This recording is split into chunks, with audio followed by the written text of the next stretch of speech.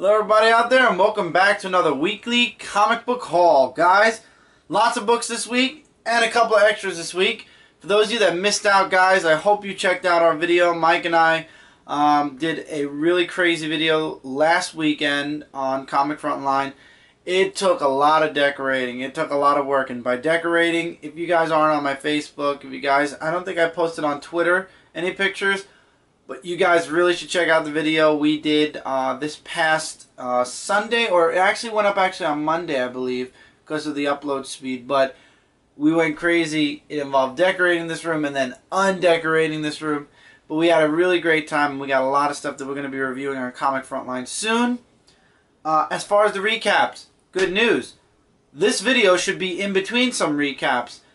All the recaps except for Transformers should be up by tomorrow night, along with this video.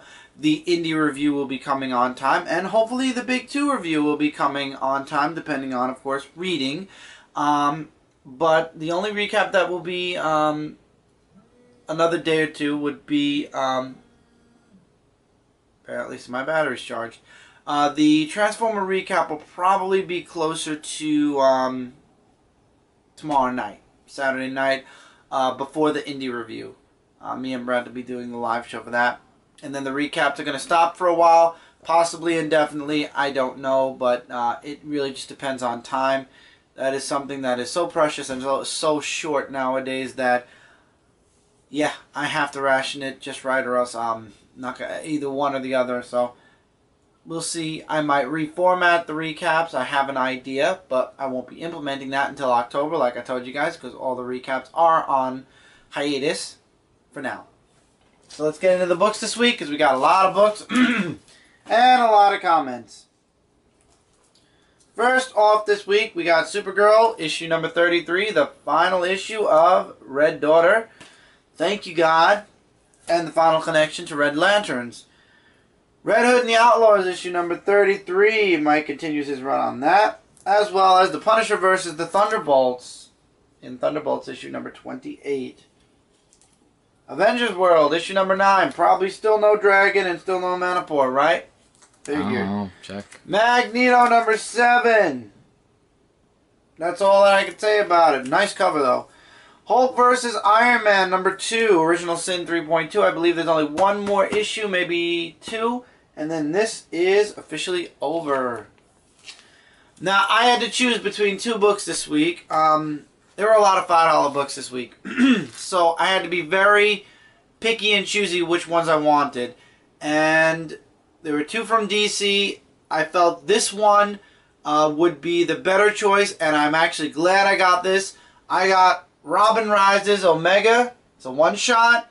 It was between this or Harley Quinn in the convention. I'm glad I didn't get that because I've been hearing kind of like reviews from it. This book looks promising. Original Sin Uncanny X-Men 23. Uncanny X-Men makes its return to the Dark Avenger comic book reviews. Welcome back, Uncanny. Wolverine and the X-Men is gonna, it's not gonna end, but Wolverine's gonna die soon, so. Original Sin issue 6, The Killer of the Watcher is here. Although I kind of think we all kind of guessed who it was at this point already. All New X-Factor, issue number 11. 2 more issues to go for this. Scribblenauts Unmasked, issue number 7. It will soon be over. The Pixel Cutscene variant for Mega Man, issue number 39. I think this is a really, really nice cover. We should get that one signed. Too bad special edition's over already.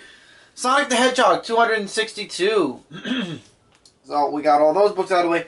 Now Mike got this, and I kind of got him to, could you turn that off please? I kind of got him to get this because it's a variant. It was limited to, I believe, let me just fix this. There we go. 750. It is a new series. Wanted to try it. So this is the best issue to jump in on. Now, obviously, you guys are going to say it's not on this issue anymore. It's further along. But this is a variant. Only 750 in existence for God is Dead, issue number 7? Yes. Yes. Issue number 7. And we basically paid cover price plus $1, maybe? Not even, because it says $5.99. I think that's how much Michael spent. So it's a variant, only 750 in existence. It's a good way to see if we'll like the series or not. If we do, there's 2 trade paperbacks, and then we catch up to where they're at now. New 52, Futures End, issue number 11. Well, because it's not Jay Lee, Batman Superman, issue number 12. Now, the solicits for October say Jay Lee again. I don't know. Will I buy it on the fly just to make sure? Probably not, because I don't want to take a chance, because then there's going to be, but for the most part, it's not Jay Lee's art, so I'm going to give it a shot. 100th Anniversary X-Men, one shot. Batman Eternal, issue number 15. This is the granddaddy of this review. Grimm Fairy Tales, issue number 100. This is a wraparound cover. It was so hard to choose which one we wanted, but this one definitely fits for me. And I know Michael would agree, so that's why I do. Absolutely. We got this one. So Grimm Fairy Tales is now at 100. Events in this book will change the Grimm Fairy Tale universe as we know it. So I'm looking forward to reading this.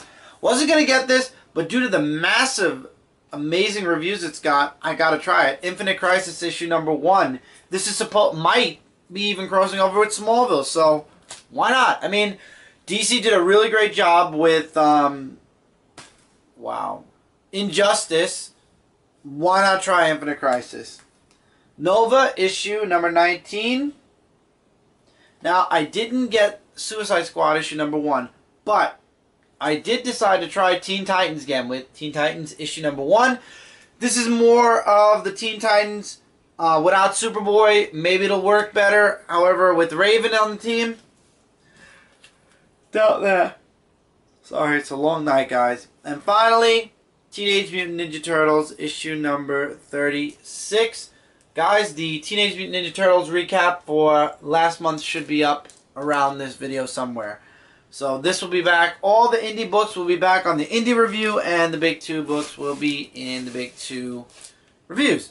So I'm looking forward to doing all these books. The extras. Now, for those of you that did watch the Christmas in July thing, I kind of made a little thing towards the end of the video where Santa Claus said we were going to, there were 3 presents he couldn't deliver that day. And what they were, if you watch the video, you know. So, extras this week are, we got the Transformers Voyager class Galvatron. So this is also up for review. I am still on the hunt for the Voyager class Hound, but we got lucky and got this for $25. They want $40 and $50 and $60 for Hound, so I'm going to wait on that. Oh, there is another one. Speaking of Hound, it's on over there. I forgot that one. And we got 2 more construction bots to complete the Dinobots. We got construction bots Scorn. No, it's the green one right there. Green one? This one? Yes. Oh. So we got the red and construction bots slash Dinobot slash. So we now have all the Dinobot construction bots. I will be doing Let's Builds of that. And then speaking of Hound, I couldn't get the Voyager class, but I did find this in a store. It was very cheap, so I figured why not. This is the Action Draw. I forgot what they call these. It's called Quick Draw Autobot Hound. It still transforms, it still has things, but it has like a Quick Draw arm. So we did get Hound, just not as a Voyager class. I figured why not, at least we got something. So as you can see, we're doing a lot of Transformers right now. This month will be Transformers. Next month's going to be the Turtles. And we'll see where we go from there, if we'll be doing more stuff. I found this new series I still got to show Michael called Media Creatures or something like that, which is kind of like Trash Pack, except a little different. It's these little meteorites. Okay. Lots of possibilities. So look forward to a lot of things. And there's going to be a lot of things coming in September, October, November. Looking forward to what we're going to see at New York Comic Con this year. So let's get into the comments. Nick. This is the comic book haul from last week. We're starting with that and moving forward. Great haul as always. Chris, before the questions, you mentioned that you would read Savage Hulk in trade. The first trade of Savage Hulk comes out in December. If I have the money, I will get it. Maybe I'll ask for it for Christmas. I'm looking for reviews to see how it goes. If it doesn't go good, I'm not going to waste my time with the trade or my money. Now, first, what is your view on the big three changes? Falcon becoming Captain America, Thor changing into a woman, and Arno Stark taking over as Iron Man in Superior Iron Man series. I think it's crazy. But I know I'm not going to get upset because this is Marvel. And as soon as the next Avenger movie or Captain America or whatever movie comes out, they're going to change it back. If I'm not mistaken, dry mouth. If I'm not mistaken, the Avengers movie comes out next year. Usually, these types of arcs only last about 8, 9, 10, 11, 12 issues. That's about a year from now.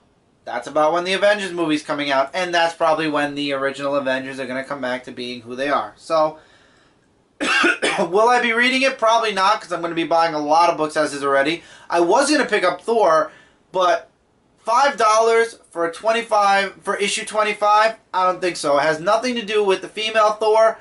However, I'm not paying $5 for the 25th issue. When I saw that, I said, okay, I'm not doing Thor right now. Next. Second, happy that Batman Eternal is getting better? Abso-freaking-lutely. Third, from Mike, are you looking forward to the new creative team for Green Arrow? Wait, didn't he ask me that already? Huh? Didn't he ask me that question already? Or think maybe that was what a my live thoughts show. are. Yeah. I'm looking forward to it. I mean, some have said, that's going to be, good. So I'm looking at it in a positive direction. Hopefully that's where they'll go. And fourth, do you think that the reason for the new Deathstroke series is because of the TV show? Yeah, no. Yes and no. I think it might be because of the TV series, but also, I don't know, I think it's just a new And the book. Batman video game as well, the Origin. I think they're just trying the series over again. It might be because he's so popular in the TV series, but I think that there was a little bit there that DC wants to try again. I need a cup of Pepsi or something. Want me to go get it? Sure. Okay. Are you still getting Swamp Thing? Because I'm... this is from PS3 Wii Geeks. Are you still getting Swamp Thing? Because I'm 13 issues behind. No, I dropped Swamp Thing. I'm sorry, bud. It kind of got bad for me. We are now in the indie review, and we're starting with Nick. First, what is your least readable comic from Image Comics and Dark Horse Comics? Least readable. Image? If it's least readable, I probably don't read it. From Dark Horse, I only read I think that Halo was a bit hard.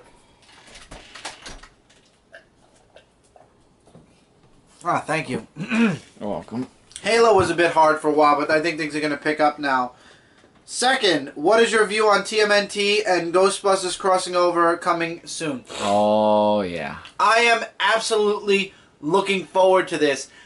When I heard the announcement, I was like, that's great because Ghostbusters is ending, so Mike was upset.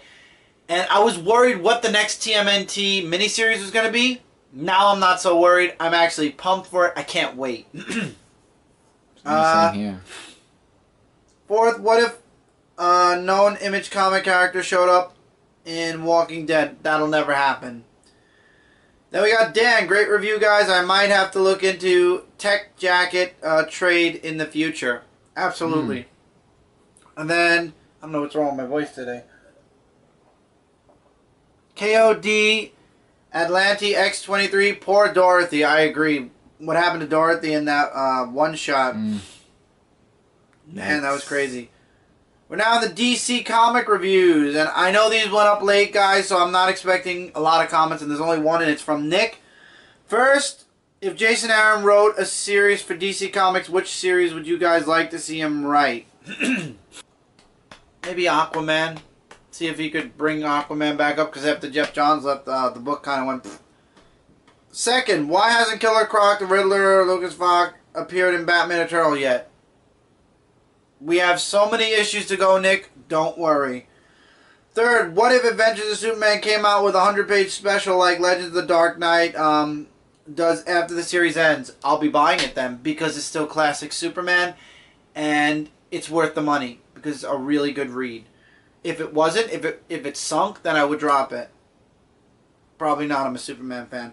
Fourth, what is your view on the upcoming Green Lantern New Gods crossover coming out in October. I don't know. I don't read New Gods, and I probably won't during this crossover, but I probably will read all the Green Lantern books. Who knows? Maybe I'll skip Green Lantern for that month. Because I'm not a fan of a big book crossing over with a book that nobody reads just to promote the book that nobody reads. I think they did that with one of Michael's books and, yeah, Hawkman. Hawkman and Green Arrow. Oh. They did that a while back and it didn't go so well. Now we are finally in Marvel. Nick, first, why do you think Marvel is obsessed with putting a title of all new on their books? Because they want people to think it's brand new so they'll come and read it. But all in all, I don't even know anymore. Are you thinking of getting all new Ghost Rider number 8 because Johnny Blaze Ghost Rider is taking on the new Ghost Rider? No. Third, when do you guys think that Richard Rider is going to meet Sam Alexander? Probably in a year or so. Fourth, why is the main villains for Original Sin are C-class villains? I have no clue, but I like it. Original Sin has been amazing. Can't wait to read this issue. The Crooks 420, great review like always. Thank you. Red Warren, I think the point of 8 of 8 in the 100th anniversary is for the readers to feel like they got an issue from the future, which totally makes sense in the book. And I thought Aunt May was supposed to be loving and caring. Alright, let me go to the 100th anniversary first because I read this comment. I agree. I understand that they wanted you to think you're reading a book from the future, but even if it was from the future, if this is the 8th issue and Peter Parker's been getting his butt kicked by the Kingpin and then all of a sudden he has a stick with fire and he beats him in one page? Yeah. That is wow. And throughout the entire issue, Kingpin was kicking Pete's ass. And then all of a sudden he goes into a forest, makes a stick of fire, and he beats Kingpin. Too easy much? Too easy much? Even Eddie Brock was more of a challenge as Venom. Plus it was part 8 of 8 and not 1. I already answered why that. Oh. And I thought Aunt May was supposed to be a loving, caring aunt, but why does it feel like that she's a mean and narrow-minded aunt when she told that Spider-Man was a menace when he was saving her? Back in the day, Aunt May didn't like Spider-Man, so she was a loving aunt to Pete, but she felt that Spider-Man was a menace. She agreed, actually, with J. Jonah Jameson at a lot of points, and then pre-Brand New Day, when she found out Pete was Spider-Man, her entire viewpoint changed, and she actually wrote a very nasty letter to J. Jonah Jameson saying that he was a jerk for what he was doing to Spider-Man. But I guess this is a past issue. Currently, she feels the same way, but less vocal about it.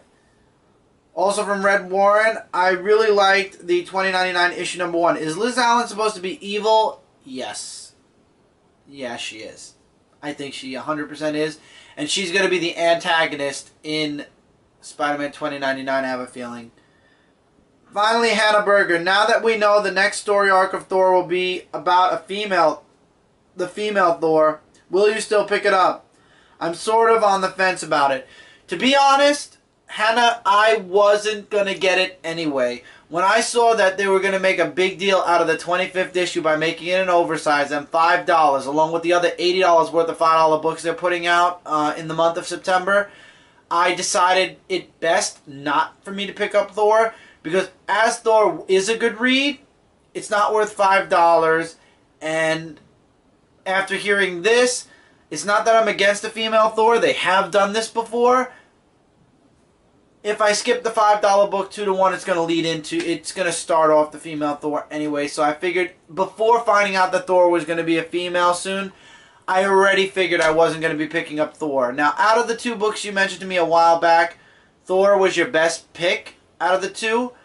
But again, with all the books I'm getting and will be getting, because there's a lot more number 1s coming out from now until then, especially in August, it's just not worth it. Thor isn't worth it right now for me, and I'm glad I'm not picking up Cap, and I doubt I'm picking up Superior Iron Man, even though it's going to be written by Tom Taylor, who is an awesome writer. I just have no interest in anything that. But then again, Tony Stark really screwed up during Original Sin and during the New Avengers thing. I'm not going to say 100% no to Superior Iron Man, but as far as Cap and Thor, I wasn't planning on getting those books anyway, so that's that. And that's it for this video, guys. Recaps are on the way there before and after this video, and like I said, by tomorrow night, Saturday night, before the indie review, I will have all the recaps done, and we will be done seeing the recaps for a long while. So we can do Street Fighter Summer. That's why Street Fighter Summer hasn't come out this week yet. Michael will be doing the first 2 chapters of Super Street Fighter. There are 10 chapters. I'm going to be doing 5. First 5? Yeah, Okay. 5 1 week and 5 Mike's going to be doing the first 5, I'm sorry. Chapters. They're very of short, Super Street some of Fighter. them. Alright! Alright, well, I'm just Don't saying. tell anything. Let them see it in the All review. right, they'll see. And that'll be coming up this week, and also counting for last week. We're trying to do, like I said, a video a week. We will be doing the Games for Brooklyn Boys next weekend because we have to redo our Xbox Live. So give us some time on Brooklyn Boys, and believe me, we'll make up for it. So until then, guys, don't forget to check out Comic Related and Comic Frontline and Zone4Podcast.com. Together, we are your #1 source for comic-related news, reviews, and a whole bunch more. If you want to hear the guys on Zone 4 talk about all the changes to Marvel, the new Cap, Thor, and Iron Man, check out Zone 4's episode this Friday. They talked about it in great detail. So there's some more extra stuff for you there. And until next time, everybody, don't. Very good. Did that already. Take care, keep reading, keep collecting, and I'll see you guys in the next video.